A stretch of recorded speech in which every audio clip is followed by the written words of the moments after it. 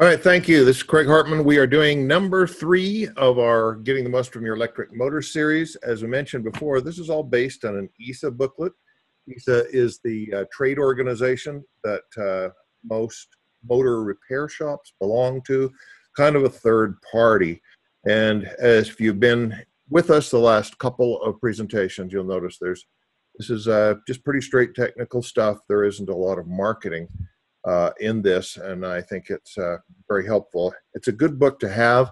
If you would like a printed version of the booklet, Tyler will be happy to send you one. And I personally think that's a good idea. I mean, I know everything's done with electronically these days, but I kind of like to have this printed version that I can just pull out and flip through the pages.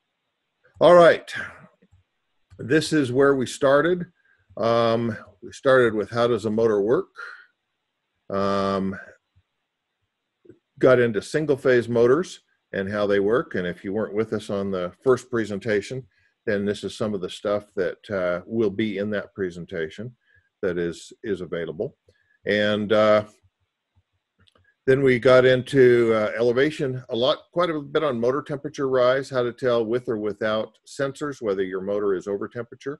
We talked about different types of motor enclosures. Talked about mounting, alignment, vibrations, the different types of bearings, and then spent a fair amount of time talking about how to lubricate.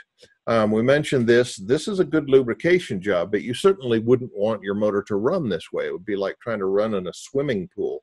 And so that's great to have that amount of grease in there. Remember, the grease is not the thing that lubricates the bearing. The oil in the grease lubricates the bearing. The grease is just there to hold the oil in. And so you need to leave your drain plug out, run that motor for about 30 minutes to allow this to pump that excess grease out. Otherwise, your bearing will run hot. Just one of the many problems you can get into with regreasing. And as you know, the number one reason for motor failure is bad bearings, and the number one reason for bearing failure is improper lubrication. Could be too much grease, too little grease, the wrong kind of grease, but mostly it's just greasing in the wrong way. So let's talk about right here. This is where we ended. How often do I regrease? Now, not only do you need to worry about the bearing being too hot, but you do need to worry about, the motor being too hot, but the bearings as well. So a simple rule for troubleshooting bearings, this is from SKF Bearings, a reputable manufacturer of bearings. No more than 180 degrees Fahrenheit on the housing. So as you know, infrared cameras are pretty inexpensive these days. And by just looking at the housing, this is the bearing housing, then you shouldn't be more than 180 degrees on there. If the thing gets too hot, your grease can liquefy and run out, and then you end up with no real lubrication, and you're looking at a failure of the bearing. This is a better procedure for hot bearings. Again, this is from SKF Bearings. This is official stuff, word for word from them. Check the housing surface temperature. It might be okay, even though most people find anything over 130 degrees too hot to touch. Slowly add the proper amount of fresh grease to the application. If it's a motor or other machine with a grease relief, open the relief and allow excess grease to escape. Then monitor the temperature. Make sure it doesn't run away. You'll often get a temperature spike after adding grease. That's because that bearing's packed with grease and it has to pump out the excess grease. That might take about 30 minutes to stabilize. If the temperature continues to increase, then you have a runaway thermal problem and you're going to have to investigate. You notice here in the top graph, this is not something you would do, but they lubricated every 24 hours. And so they lubricated, then 24 hours, they lubricated again, another 24 hours, lubricated again, and 72 lubricated again. This is not a proper way to lubricate, but it's good for a test. And you can see how when they put the lubrication in, the temperature goes up because that grease, that bearing is packed full of grease, and then it comes back down to its normal operating temperature. So that's kind of a pattern that you should see when you lubricate your motor. Grease composition. All greases are comprised of three things: a base oil, a thickener, and an additive. All greases deteriorate. They oxidize, the oxygen gets in there and oxidizes the grease, causes it to age, we'll say, or to oxidize. Oil bleeding, you always get some oil bleeding, but too much oil coming out of that grease will then decrease the ability to lubricate that bearing, because oil, again, is the thing that actually lubricates the bearing. Mechanical working, as the grease moves around, as you work it and work it and work it, that causes grease to age. And then, of course, there's evaporation. So all greases are going to degrade over time. And that's why I love the idea of a sealed bearing and never having to grease it. It's a great idea. Unfortunately, grease just doesn't last forever. And so if you don't grease it, typically the manufacturers tell us you should plan on a 3-year life. That, of course, is assuming that the motor is running 24/7. So if you want your motor to run years and years and years, then you'll need to get a motor that is regreasable. These are some of the additives that you get: antioxidants, rust inhibitors, antifoamers, additives for a stronger oil film.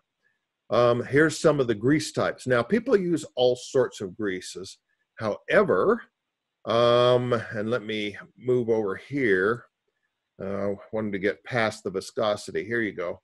This is your proper bearing lubrication and care, and it shows all the different types of greases.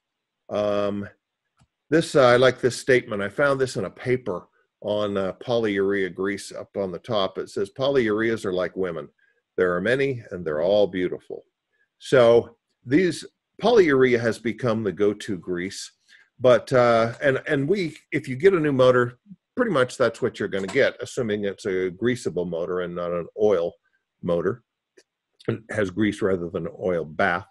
But this is a table that is in your booklet, and it shows all the different types of greases and which ones are compatible with one another.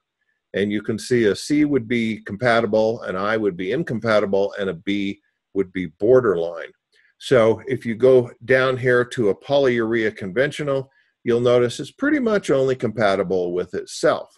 Now, there are polyurea shear stable compounds that they advertise as being compatible with other greases. But my advice is simply look at the grease and make sure that it is compatible with whatever is in there already. I know that may be difficult because you may not know what's in there already, but polyurea tends to be the standard these days. On the bottom, you can see a picture of some Chevron grease.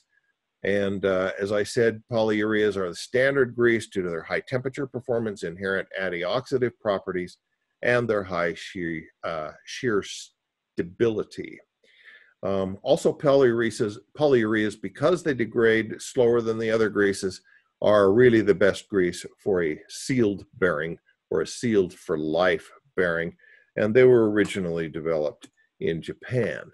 Now, here's oil lubrication bearings. We don't have time to get too much into oil, but this would be, say, a vertical motor with an oil bath, which you don't grease, you fill it full of oil. Oil vendors use many different additives, some of which are not compatible. So again, you need to stick with the same oil. And you can have similar properties with oil as you do with grease. So try to go with the manufacturer's recommendation. One of the stories, you can change oils. I remember when I was the director of engineering for Geneva Steel, and we had actually 3 motors that we had bought, used, and put them in. They were vertical motors, and they had an oil bath, and we just couldn't get that oil viscosity down. And finally, we drained the oil and put in Royal Purple, which of course is a 100% synthetic oil. And I was quite frankly amazed that oil temperature came down much faster than, or much more than I expected that it would. So it's very important with oil lubricated bearings that you use oil that's rated for the temperature that you're going to be running. This table is in your booklet, and it talks about how to select oil and for the proper temperatures and so on. So I'm going to refer you to that due to time today. Here's your isoviscosities and what temperatures those isoviscosities are rated. And where is this? It's in the booklet that we've been talking about. Sleeve bearings. I love sleeve bearings. Sleeve bearings just tend to last forever. They'll outlive you.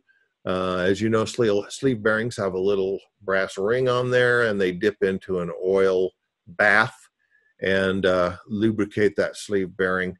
Again, it is temperatures very important, and this will give you some information on how to properly do sleeve bearings. Where can you find that? In the booklet. Here's some pictures. This is a picture of a bearing that we've taken a picture of, and people who rewind motors, repair motors, refurbish motors tend to be really, really good at understanding bearing problems, and most of them have been through bearing training classes with bearing suppliers and are certified with those bearing suppliers. All of our people are certified with 2 different bearing suppliers, and they get pretty good at bearings because they see them all the time. So here is a bearing. This is the outer race, and you can see that is discolored. This would indicate improper lubrication or lubrication method, or possibly an inappropriate type of lubricant. Just a second, there we go. Sorry, my computer wasn't responding very well. Here's one. Take a look, and you can see that these are the roller ends, and you can see how they're scuffed around there. So that scuffing also is an indication of either improper lubrication method or an inappropriate lubricant. And we talked quite a bit about the proper way to lubricate. Many people are not lubricating properly, and if they did that, they would see much better reliability out of their motor. So this is one of the things that can happen. Now, this is a pretty bad situation in which you have retainer wear. Those are the rollings, and the retainer, did I say rollings? Rollers, and the retainer has actually worn sufficiently that some of those have fallen out. So this is, again, improper lubrication method or an improper lubricant. Now we want to talk about variable frequency drives and motors. We've been telling you we are going to get into this, and now's the time. So I want to look at 2 things. This is a nameplate from an Emerson US Motors, and I have a picture of it because I'm proud of Emerson. I think they did a great job on the nameplate here. Most motors are not going to have all this information, but you'll notice that the top part of this nameplate has the regular motor information, and it has the data for running the motor across the line, and the bottom gives you specific data for the motor running on an inverter or a variable frequency drive.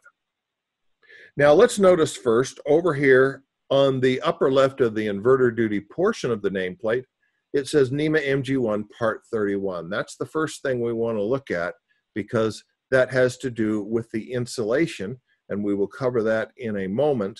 Most motor nameplates don't have that, and you actually have to go to the data sheet or maybe even call the manufacturer to find that out. But when we talk about what is an inverter duty rated motor, that is the first thing you want to look at, and we'll talk about that momentarily. Now next is service factor.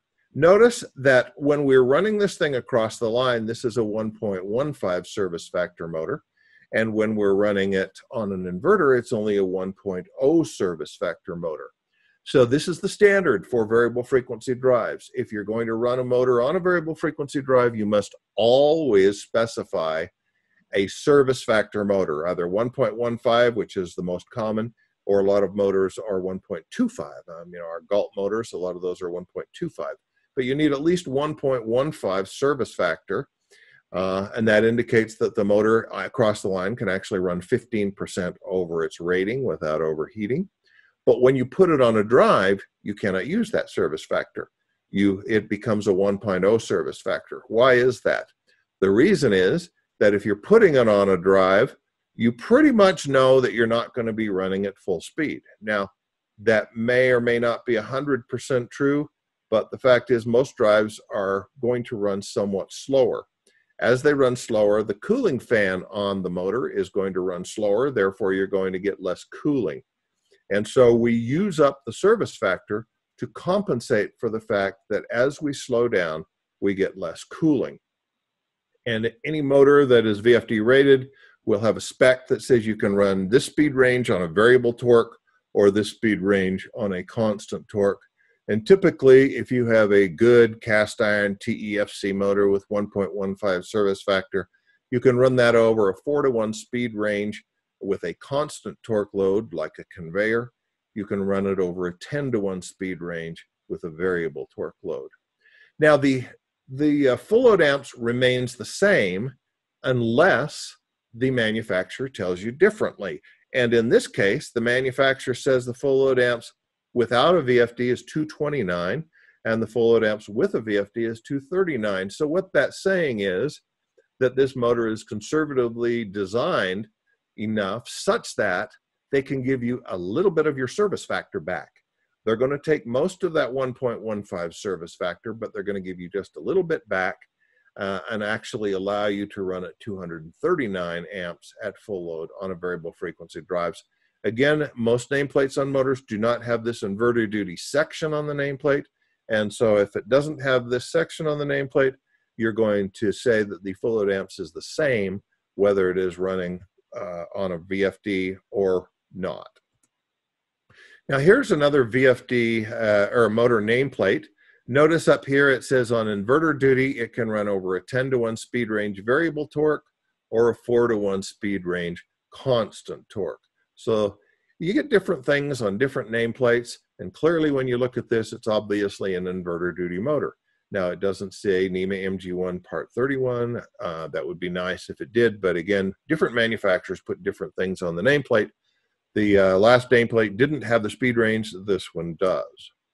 Here's another nameplate. This is from Marathon, and if you look on the bottom there where I have outlined in red, it says PWM VFD, so obviously they intend for you to be able to run this motor on a variable frequency drive. And this says your 10-to-1 variable torque, but only a 2-to-1 constant torque. So here you can only run half. That's very important to know what that is. And again, they show you it's only a 1.0 service factor when you're running on a variable frequency drive. But, and it's under the red, so you can't see it very well. But across the line, the service factor is 1.15. On a PWM VFD, it is 1.0. Now, this is right out of your booklet. For an adjustable speed drive or variable frequency drive application, you should use an inverter duty motor. We've talked a little bit about what an inverter duty motor is. There should be something on the nameplate or in the cut sheet that says that that motor is going to run on a PWM drive, and it should meet NEMA MG1 Part 31. Next, use supply conductors designed for variable frequency drive circuits. They call them adjustable speed drives. Now, we will get into this in a moment. Most people do not do that, but we will talk about that. And finally, use your shaft grounding system. So ESA says anytime you have a motor on a drive, you should have these three things: inverter duty motor with a shaft grounding system or insulated bearings, and use ASD supply conductors. Okay, let's talk about DVDT first. This is from a website. I'm spacing it now, but this is a manufacturer of DVDT filters, and there are two things that can happen. You can have reflective wave phenomena or resonant circuit phenomena. Rather than go through the details of that, we're going to just show you what it looks like. I like pictures. All right, now I've talked a lot about MG1, and you're saying, what is that? Well, NEMA, that's the National Electrical Manufacturers Association, has a standard for motors. Their standard for motors is MG1, and Part 30 of MG1 is for all motors. Part 31 of MG1 is for variable frequency rated motors. Now you'll notice that all motors should have 1 kV insulation. That insulation is, there are several insulation levels. For instance, you know that a motor by NEMA standards is rated for twice line-to-line voltage plus 1,000 volts. That's a rating for surges. This is a rating for outputs of variable frequency drives. And the insulation is rated for 1 kV and a rise time of 2 microseconds. If you get a VFD rated motor, it has premium insulation in it. We call that in the industry high spike wire. And the high spike wire, it has to be rated for 3.1 times the rated voltage of the motor, and it's good for a 0.1 microsecond rise time. Now, generally, we just look at the voltage. So this is 1 kV, and for a 480 volt motor, I'm going to call this 1600 volts because most high spike wire is rated for 1600 volts, although 3.1 times V rated is a little bit less than that. So I'm giving you the actual wording in the standard.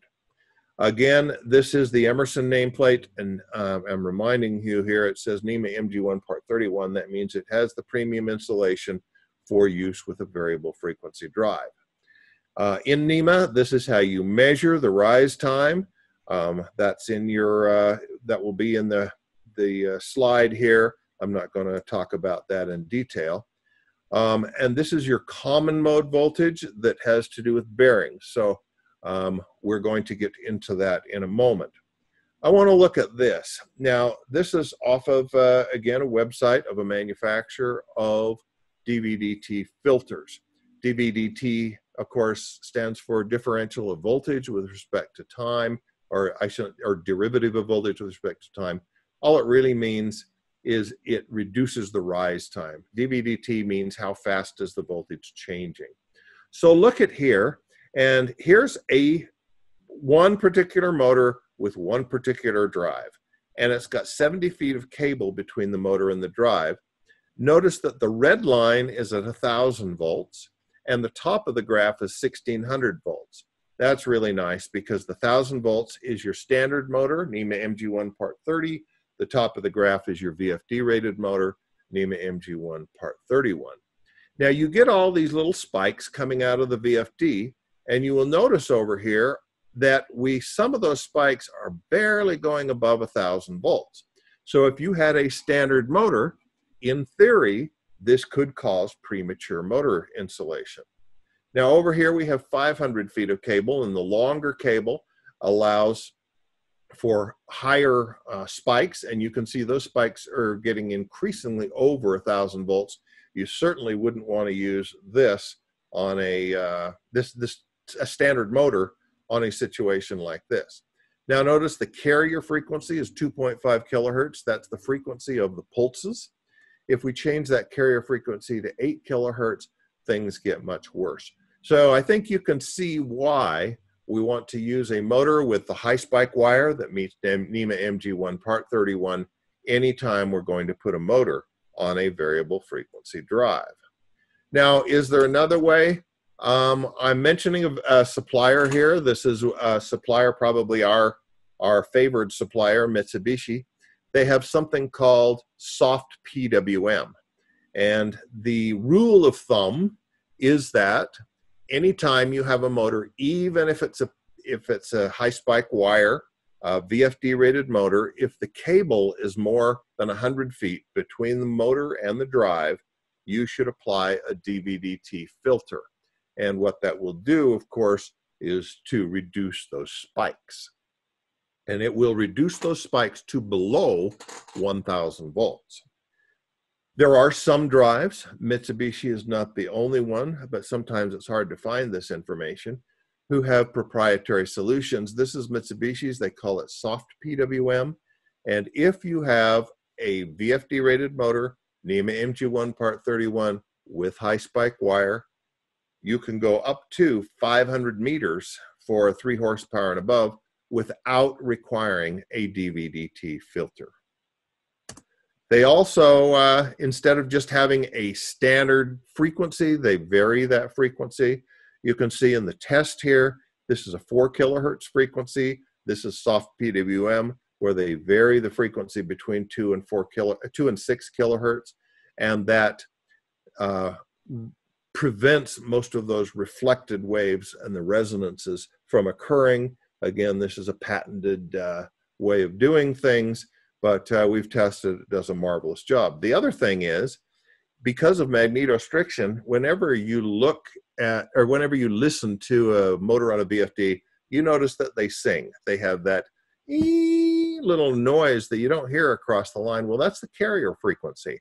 And if you change the carrier frequency, which you can do on any variable frequency drive, then you will hear that frequency change. With soft PWM, this is without soft PWM on the left, and with soft PWM on the right, you will notice that that noise mostly goes away, and you get a much more complex, pleasing noise rather than that really irritating sine wave kind of noise. So it's another advantage of soft PWM. So this is a little bit of a summary here. DVDT filters reduce voltage spikes below 1,000 volts. They slow down the PWM DVDT by a factor of 3. They reduce your common mode currents, which we'll talk about in a moment, by approximately 30%.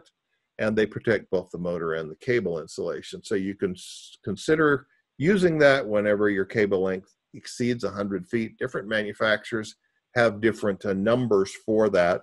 It just depends on how conservative they want to be. 100 feet is what I've chosen. Some manufacturers will say 70 feet, or some will go 125 feet. But I think 100 feet is not a bad rule of thumb. Now, the other thing you can do is you can not put in a DVDT filter. You can run the motor in the drive, and you can go out with your oscilloscope and measure those voltages. And if you don't see any voltages over 1,000 volts, then you don't need a DVDT filter. If you do see them over 1,000 volts, then you could go back, if you leave room in your VFD cabinet, and add a DVDT filter. You also want to stay within the manufacturer's recommendations for carrier frequency. We could talk a lot about carrier frequency, and we will, but not today. That'll be in our VFD class. A little hint, if your motor runs fine on sine wave power but trips on a VFD, then you should have that motor surge tested with a Baker surge tester by a qualified motor rewind shop, because your motor insulation is on the verge of failure probably, and the VFD is seeing that because it's so sensitive, but just your across the line starter doesn't see that. But you certainly want to address that. Now let's take a look at VFD cable selection. Why would you need a special cable for VFDs? Well, one of the things is VFDs that carrier frequency is 2, 3, 4, 5 kilohertz, and that causes noise that can actually propagate through the air.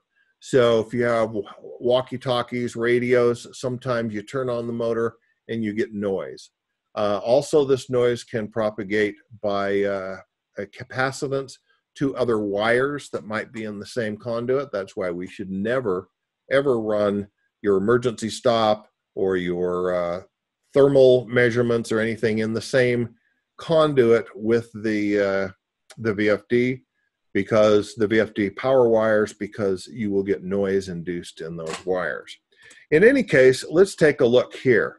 Now, they recommend, if you really want the Cadillac, that you build your cable like this. First of all, you don't use 3 wires. You don't use 3 separate wires. You use one cable that has the 3 wires in it.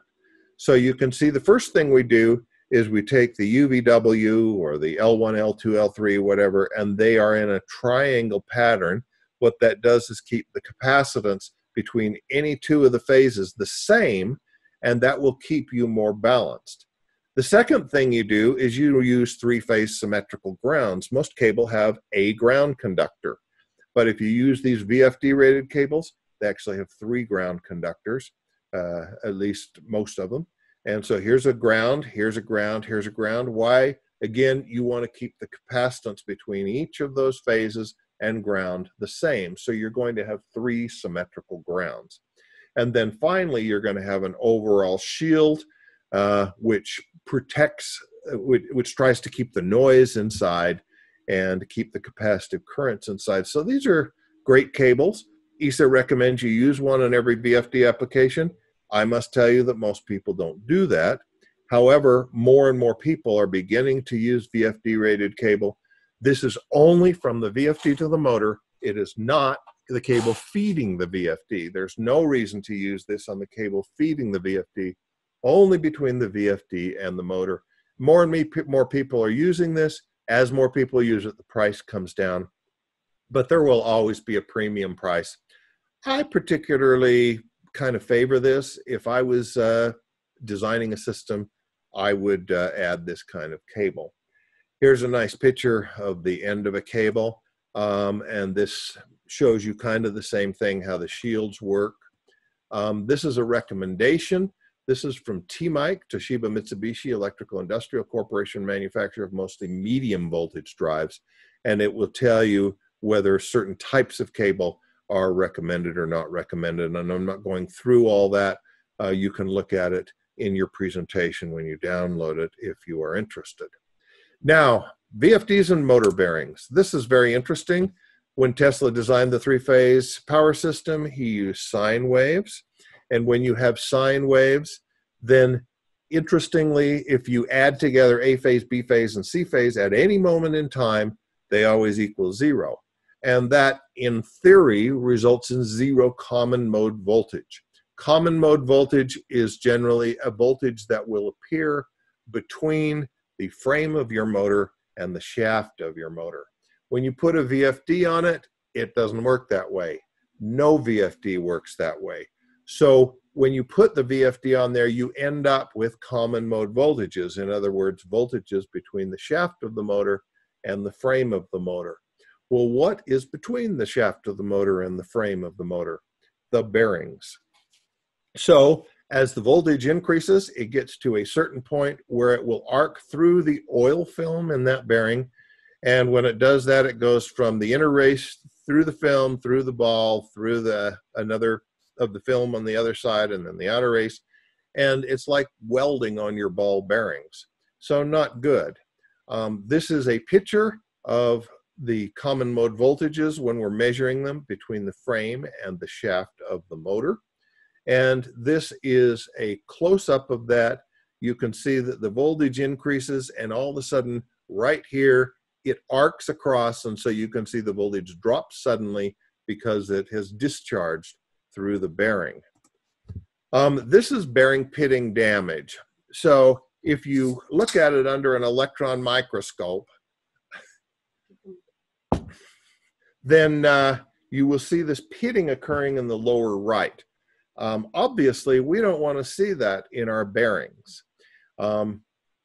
If you're looking at it with your naked eye, you can't see that. What you will see is bearing pitting damage. So you will see something, but it looks more like a matting or a less glossy finish on your bearings. Your bearings should always look shiny and glossy, and if you see this matted finish, then that is bearing pitting damage from a variable frequency drive.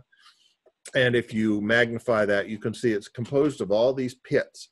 That is going to cause premature bearing failure. As it gets worse, it turns into bearing fluting damage. So you can see over here, this looks like the fluting. You've seen fluted columns on like Greek temples and a lot of architecture. That's where they get that name from. And once it gets here, your bearing is just going to sing. It's going to get really loud. You're going to see the vibration pick up, and you are then on the verge of a bearing failure.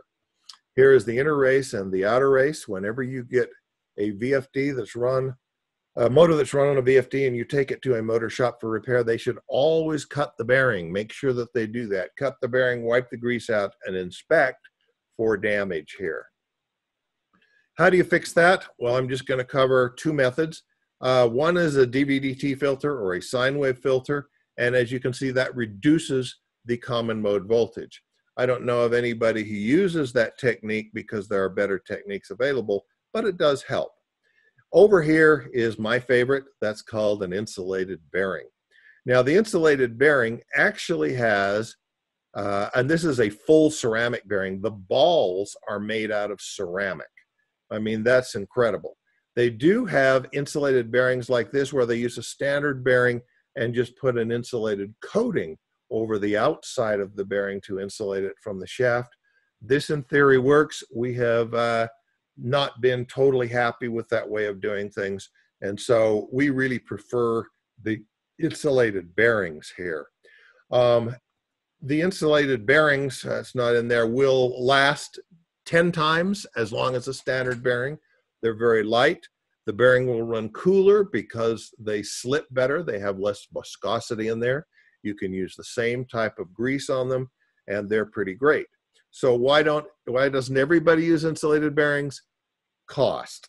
An insulated bearing depends on the motor, but we'll just say it's maybe 4 times the cost of a standard bearing, but it's a great way to go. There's another way to go, and that is by using what we call shaft grounding rings. These are the little carbon fibers that you see on your printer that take the static electricity off of there. And these are some of the things that does. I'm going to go to pictures because I think they make more sense. Here's a shaft grounding ring, and you can see the outside of the ring is attached to the motor frame. And then there are little tiny carbon fibers in here that actually touch the motor shaft, and they basically just short the shaft to the frame. So you still get the currents, but the currents, instead of going through the bearings, go through this grounding ring, and that prevents the voltage from getting high enough so that it can arc through the bearing. Do these work? Well, I was kind of skeptical when they first came out. I can assure you they work. And we have had very good luck with them. We put shaft grounding rings on lots of motors these days. And these are different ways of buying grounding rings and mounting them. It's good to have someone who is a pretty much qualified motor guy to mount the rings for you. You can even glue them on, as I'm showing you here.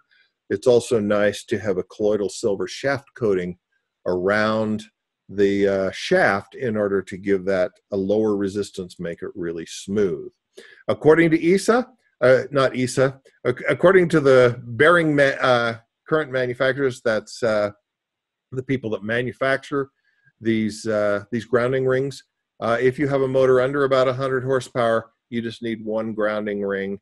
And if you have a motor over 100 horsepower, come on, there we go, over 100 horsepower, they recommend here that you have a grounding ring here on the side of the driven equipment, and an insulated bearing on the other side, because on large motors, you can get circulating currents within the motor that will destroy your bearing. So that's straight from Aegis, the people who have the patent on this technology. Okay, startup procedures. We only have about 5 minutes left, so I'm not going to go through these in detail, except to say, guess where you can find startup procedures? That's right, in the booklet that we'll give you electronically, and you can simply request one, and we will send you a printed booklet. So this tells you startup procedures for a motor. Here's some testing. That's an IR test. It tells you what your minimum test voltages, minimum insulation should be on a motor. There's your motor nameplate again. This is motor baseline. I'm not going to cover this much because you may or may not have that booklet in front of you, but on page 22 of that booklet, it gives you all of the things that you should write down anytime you start a motor. And we're not talking about a 0.5 horsepower motor here probably, but a large motor, you should do tests on it and you should write down all those things. If you don't do that, how are you going to know if you do testing in the future, how it compared with what it looked like when that motor was new? Operational monitoring and maintenance. On page 13 of the book, it tells you different ways of doing maintenance. Of course, a lot of people use what's called run-to-fail maintenance. You fix it when it fails. There are more sophisticated methods of maintenance.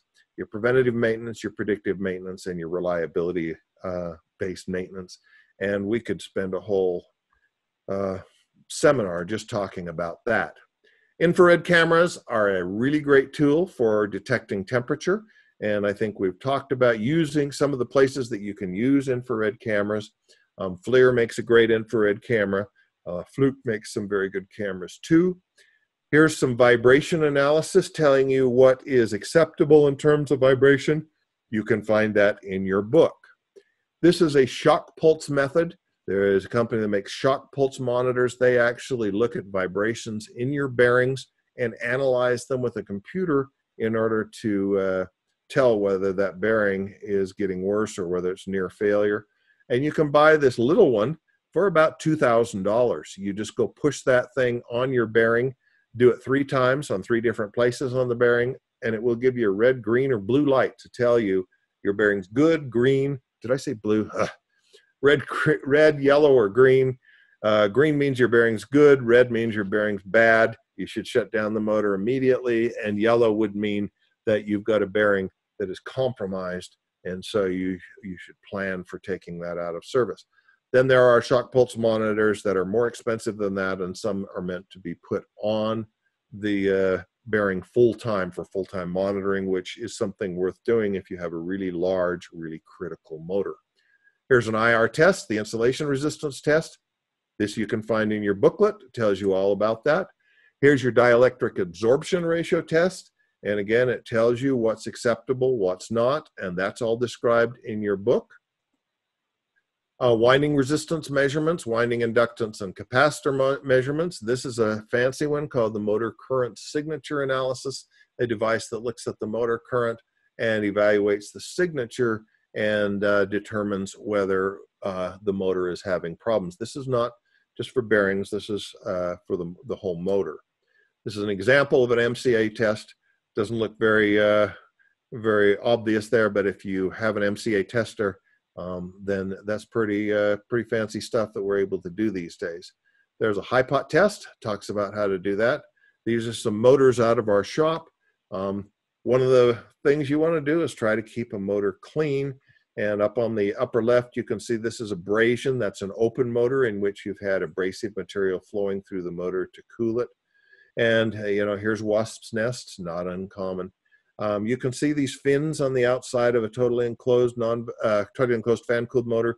Really, we need to keep that stuff cool. If those fins get blocked up, then the motor's going to run hot because they need that in order to cool themselves.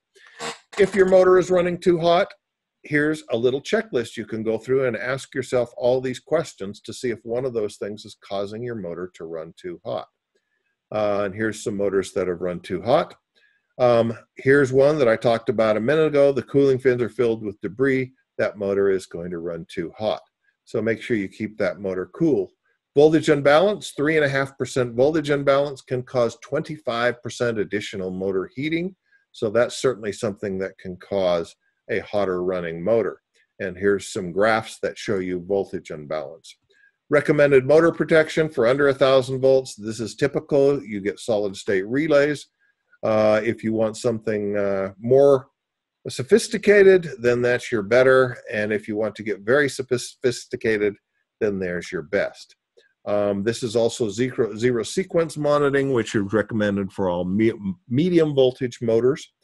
And a very great way to detect motor insulation failure early while the cost to rewind it is cheap because you haven't done a lot of damage. There's differential protection, and over 1,000 volts, there's your good protection, your better protection, and your best protection. And we've recommended all the things that you should have to protect your motor, and that will be in your slide pool. Motor space heaters, good when you think that there might be condensation within the motor. Then motor storage, anytime you put it into a motor storage, you must go through procedures for that. And guess where you can find those procedures? In your booklet.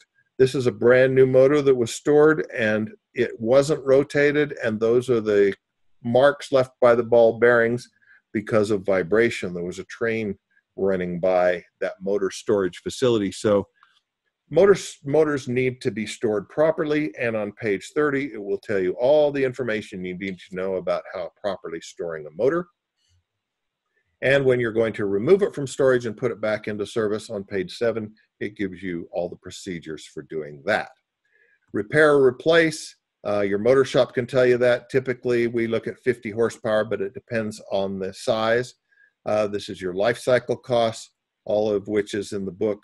And I'm sorry I'm going through this kind of quickly. Make sure you use a quality motor repair facility, and these are the things you want to check with your motor repair facility.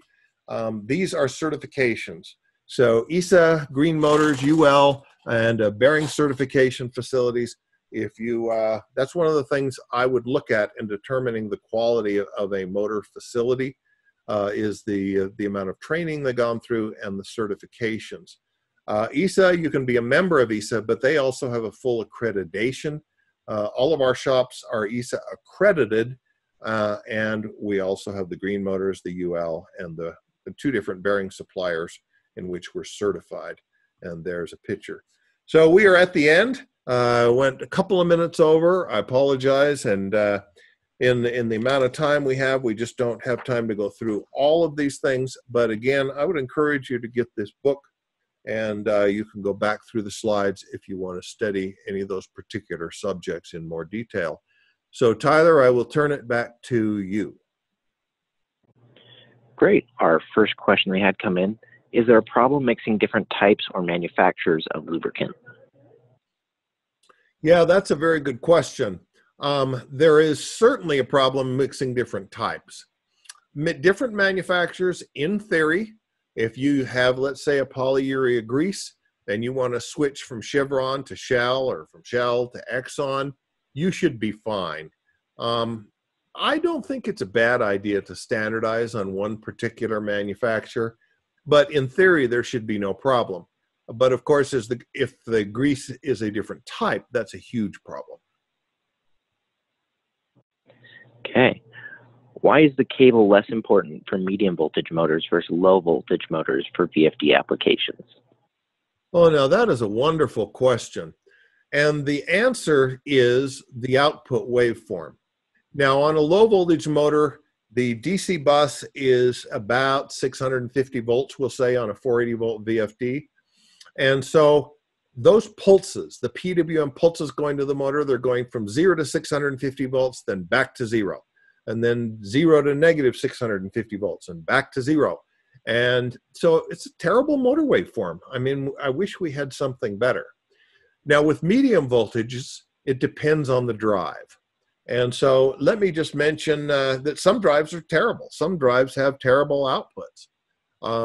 We would recommend, and I think my company would recommend, but I recommend a minimum of a 5-step output. So, or a 5-level output. So what does that mean? That means that you don't just go on and off. You turn it on, let's say 25% voltage, then you add another 25% voltage, then you add another 25% voltage, then you add another 25% voltage. So it looks kind of like stairs. And so you're not going from 0 to full voltage suddenly. You are gradually going up, and it looks like a sine wave kind of, because as you're putting in these steps are gradually increasing as you get towards the peak of your sine wave, and then down. The drive that is my favorite right now that we sell has a 9-level output. So that means there are 9 levels in the output, and it's basically a sine wave. I mean, if you look at it, it's got a little bit of ripple in, but it's almost a perfect sine wave. So again, depends on the drive, but when you have a perfect sine wave coming out of that drive, it's almost like an across-the-line motor. And you can get that kind of technology in medium voltage. That kind of technology is not available in low voltage. And again, medium voltage is over 1,000 volts, low voltage is up to 1,000 volts.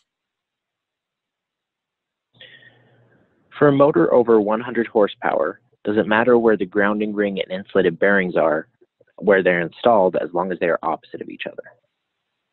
Yeah, that's a good question. Let me go back on the last question I just mentioned. We have done a medium voltage seminar, and that's available on our YouTube channel, I believe. Tyler, can you tell me how they would get to that medium voltage seminar? Yeah, all of our seminars and webinars are hosted at emcsolutions.com/webinars. I'll send out the link in the chat. All right, so I tried to describe the steps on a medium voltage motor, but really you need to see them. If you actually see them, it makes a lot more sense. And so if you go to our medium voltage webinar, you will see that, and then you'll say, oh, now I understand what he's saying. Now, in terms of the bearings, this can get quite complicated. You have 2 bearings on a motor, but there's also a third bearing. And the third bearing is in your load, in your fan or in your pump or whatever. And so whether you have a conductive or a non-conductive coupling makes a big difference. Maybe I should say an insulated coupling. And so all I'm going to say is if you have an insulated bearing on one side and a shaft grounding ring on the other side, the safest way to do that is to put that shaft grounding ring where the shaft goes out to the load. However, depending upon the coupling and so on, it may not make a difference. Good thing to do is find out what kind of coupling you have, and then you can certainly talk to the people in our motor shop who are experts at this and who go through the Aegis training and see for your particular application where it is. But if it's convenient, we'd recommend the shaft grounding ring on the side that connects to the load. Can you change the fan on a motor that you know will be running under max RPM? So I guess what they're saying is, can you change the fan on the motor in order to cause it to get better cooling? In other words, maybe could you put a bigger fan on that motor and get more cooling at lower speeds? Well, most fans, if you look at them on small motors, they're not very sophisticated. They just have straight blades, and the blade can only be so long, because if you make it longer, it's not going to fit on the motor. It's going to rub on the end bell there. So I would say, in theory, you can do this. And on larger motors, you definitely could go to the motor manufacturer and ask if he could provide a fan that will pump more air at lower speeds. However, I will say that on smaller motors, as a matter of practicality, typically the answer is no. There just aren't fans available that will pump more air at lower speeds. Great. That looks like it's all of our questions. So we want to thank you for joining us today, and we look forward to seeing you on the next webinar.